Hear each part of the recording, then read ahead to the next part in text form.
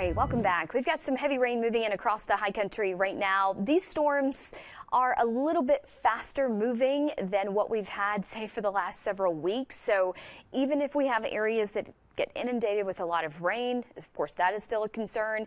It shouldn't last too terribly long. The forward speed of these storms is a little more than about 10 to 15 miles per hour in some areas.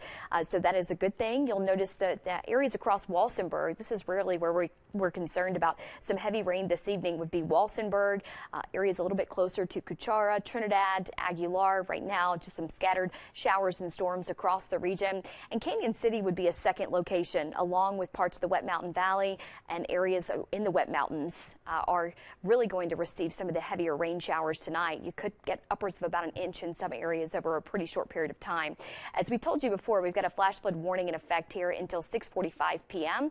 That is just south of Highway 50. That is starting to pick up some forward speed now, sagging south of the area that it was overwhelming because the areas just around Sunset City, we're getting a lot of heavy rain around Texas Creek, and now that heavier swath of rain is now started to shift, which is certainly some good news. A secondary flash flood warning there for southwestern Fremont County, also in effect until 7:15. Coming down Highway 24, we've had some brief little showers moving across El Paso County. Sub-severe storms for us this evening. Certainly a lot of lightning out there, so that's also a concern. Let's take you to Cheyenne Mountain. You can actually see this shot showing up here from Cheyenne Mountain, looking at that swath of rain just east of Pikes Peak right now, giving us a little rain cool there. Tracking the heat. The heat is going to return. Surprise, surprise. Even though we've had a brief little cool down today, that high pressure is going to return like an unwelcome family member around Thanksgiving. Just going to stay and wear out its welcome yet again. I'm teasing.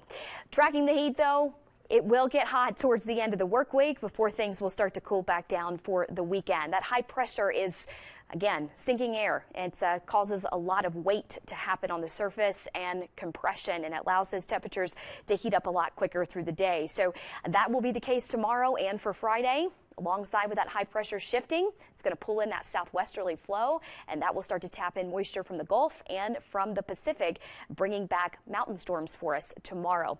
Right now, you can see those storms billowing up across southern Colorado. I guess storms will start to erode after 8 p.m. this evening.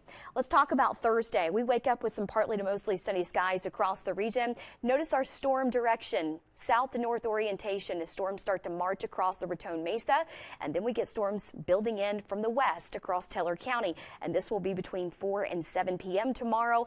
We will have that chance for heavy ponding on the roads and localized flash flooding, as we're going to return to those upper level winds staying very light. So tomorrow and Friday, we will return to very slow-moving storms. Today, not so much. Thursday, Friday, certainly the case. We kind of rinse and repeat the forecast for Friday. Notice that we still have those pop-up showers and storms more likely between 2 and 5 p.m. across the Central Mountain Valley, pulling across Teller County, and then moving into the Palmer Divide by about 9 p.m. on Friday. So you will be dodging some showers and storms if you're moving north to Denver for Friday night. The weekend, though, is really where we're going to have the chance for more widespread storms Saturday and Sunday. Areas like Woodland Park, you could see a morning and an afternoon round. Rather relentless rain showers in the region. Going to be that classic monsoon flow for the weekend, especially for Woodland Park.